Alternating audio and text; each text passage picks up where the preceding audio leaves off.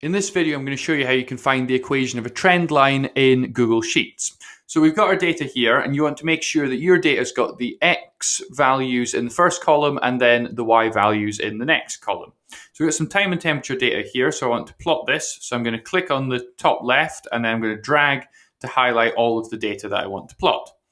Then I'm going to select Insert and then go down to Chart, and it will automatically default to perhaps the wrong type of chart. I've got a line chart here, and that's not what I want. So I want to change that. So we've got chart type here, and we want to select the scatter. So I'm going to select this one here, and we've now got a scatter graph.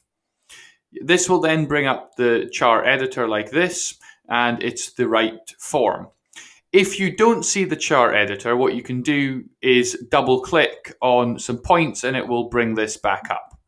So what we want to do now is go to the Customize menu and then look where it says Series. So let's open up Series. You will then get various options, and you want to scroll down until you see Trendline. So if you tick Trendline, it'll draw on a trend line and it will default to linear. And that's perfect for this data. If you want something else, you've got various options that may work better for your particular data set.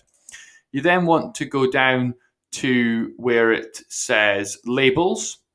And then if you select Use Equation, it will show that equation on the graph. You can also show the R² value if you want to work out how good your trend line actually is. 1 is perfect.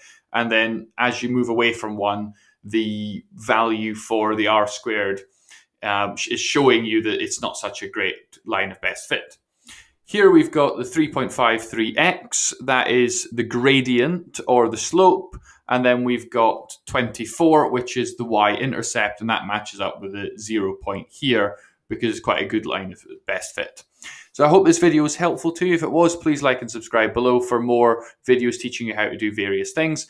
And finally, thank you very much for watching.